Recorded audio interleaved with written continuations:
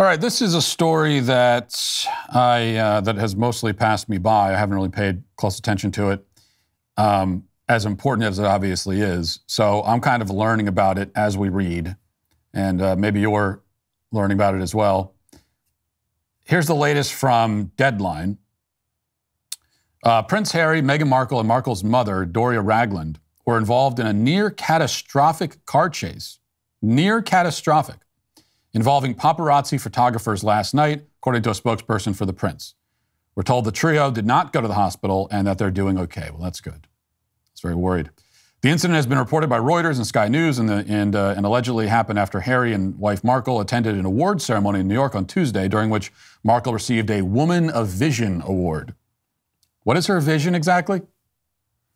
That's the real news here. A Woman of Vision award? Where is there evidence that Meghan Markle has a vision that extends beyond her reflection in the bathroom mirror? That's the only vision I think she's thinking about. In a statement from the prince's representative, it says, last night, the Duke and Duchess of Sussex and Miss Ragland were involved in a near-catastrophic car chase at the hands of a ring of highly aggressive paparazzi. This relentless pursuit, lasting over 2 hours, resulted in multiple near collisions involving other drivers on the road, pedestrians, and 2 NYPD officers. While being a public figure comes with a level of interest from the public, it should never come at the cost of anyone's safety. The incident, which comes just over a week after Harry attended his father, King Charles's coronation in London, has horrible shades of the way in which Harry's mother, Princess Diana, died in the late 1990s in Paris. Some media blame the erratic behavior of the paparazzi as the cause of the fatal crash. And so it's almost as if it happened again, we're told, with this high-speed car chase in New York City. Now, when I just, first reaction, reading up on this story, a number of problems immediately arise. The first one is, what do you mean near catastrophic? Okay, what you're saying is nothing happened. There was no collision. But you're saying it was nearly a catastrophic. How could it be? It's one thing to say, I almost got into an accident, but it was not only did I almost get into an accident, but it was almost catastrophic. So nothing happened. It's like you've got nothing, and then you have catastrophe, and you've skipped over all the things in between and gone right to, it was almost a catastrophe. So that doesn't make a lot of sense to me. And then also, how would that work exactly? You know, I've spent more time in New York City than I have ever wanted to spend. And one of the many things about New York City that's just god-awful is the traffic and the fact that, you know, if you have to go somewhere and it's a mile and a half away, and usually you would think, oh, it's a mile and a half. I'll get in the car, 5 minutes ahead of time, I'll be there on time. No, mile and a half is going to take you about 6.5 hours. So with traffic that jammed up, how could there be a high-speed chase, and especially one that lasts for 2 hours? This would have to be, I mean, we're talking about Fast and Furious type of thing. Like this is an action movie. I guess there's a way to do it. There's a way to engage in a high-speed chase, but you have to be like a professional stunt driver in order to weave your way in and out of New York traffic. So it sounds like a little bit of an odd story. In fact, it sounds completely unbelievable. And then all the updates start coming in with other people who were around this and saw this, and pretty much all of them are saying, no, it was totally fine. They were in a cab for part of this high-speed chase, and the cab drivers come out and said, no, it was basically normal. It was fine. Everything was fine. Daily Wire has an update from the New York Police Department. So the New York Police Department responded on Wednesday to reports that Prince Harry, his wife Meghan Markle, and her mother Doria Ragland were involved in a near-catastrophic car chase.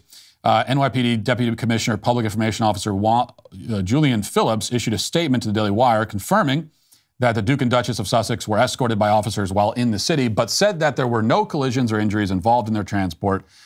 Said, quote, on Tuesday evening, May 16th, the NYPD assisted the private security team protecting the Duke and Duchess of Sussex. There were numerous photographers that made their transport challenging. The Duke and Duchess of Sussex arrived at the destination, and there were no reported collisions, summonses, injuries, or arrests in that regard. And other witnesses have said, including the mayor of New York, has come out and said that it's hard to believe that would have happened. Again, anyone who's familiar with New York City knows that there are no 2-hour high-speed car chases happening in the middle of New York City.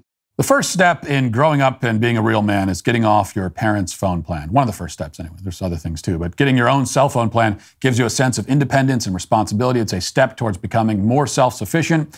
By paying for your own finances, you'll learn how to budget and manage your money. There are a ton of cell phone providers out there. Unfortunately, most of them want to lock you into horrific contracts that will tack on hidden fees at any chance they get. That's why I'm a huge fan of Pure Talk. There are no contracts, no hassle. You can cancel at any time. Pure Talk is also giving you a free 5G Samsung Galaxy phone when you sign up for the $55 per month unlimited plan plus hotspot today.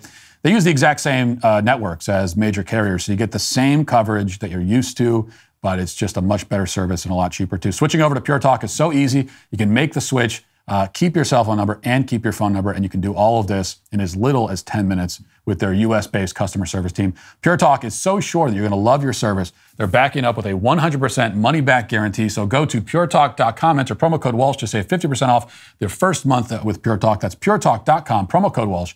Pure Talk is simply smarter wireless. So this is a story that they invented. Not the first time that they've invented a story, but it's really extraordinary that they feel the need to stoop to this level. I mean, this is full-on Jussie Smollett. This is basically a Jussie Smollett moment. And what makes it Jussie Smollett is it's not so much the thing that they're claiming, it's a different sort of thing. And as far as I know, they're not claiming that the paparazzi had MAGA hats and were chasing them down and saying this is MAGA country. So they're not saying that, but it's similar to Jussie Smollett in just how unbelievable it is. Like, if you're familiar at all with the area, anyone who knew anything about Chicago, even if you didn't spend a lot of time there, if you've spent any time in Chicago, you immediately knew, as soon as you heard the Jussie Smollett story, okay, 2 a.m. in the winter in Chicago and you're walking for a sandwich, that doesn't make any sense. Trump supporters in MAGA hats hanging out outside in Chicago at night also doesn't make any sense. And same thing here with this story in You York. It's if you have any common sense at all, and especially if you're familiar with these areas, the story doesn't even begin to hold water. And yet they make up the story anyway because they are so desperate to be victims. And this psychological pull towards victimhood for Harry and Meghan is overwhelming. They can't see outside of it. When in reality, it's like they have really nice, comfortable lives. The kind of lives that most people would kill to have a life like this. Like, you're rich, you don't have to do anything. You could like your whole job is just to be famous and rich. You live in a beautiful house, all these things. And you would think, well, why can't you just accept that?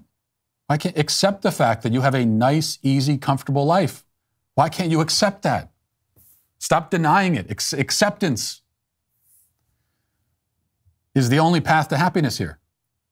This is true for anyone. If you want to be happy in life, it has to begin with acceptance. You have to accept, you have to, realize where you are in life and accept reality for what it is. But for a lot of people, they struggle to accept reality for what it is because sometimes the reality is quite painful. It's like if you just got diagnosed with a terminal illness or something. And it doesn't mean that you can't have happiness, but it has to begin by accepting. You have to accept the fact that that happened and not try to hide from it. And it makes sense that it'd be difficult to accept things that are hard. But for Harry and Meghan, they have difficulty accepting the good stuff. That you have a good life and a comfortable, luxurious life. But a lot of this is also cultural, and we know that in our culture, prestige and power comes from victimhood. And prestige and power is what they both crave most of all, especially Meghan. And she knows that she can't really have it without also being a victim, and so she will try anything to attain that victimhood status. That'll do it for this portion of the show. As we move over to Members Block. Hope to see you there. If not, talk to you tomorrow. Godspeed.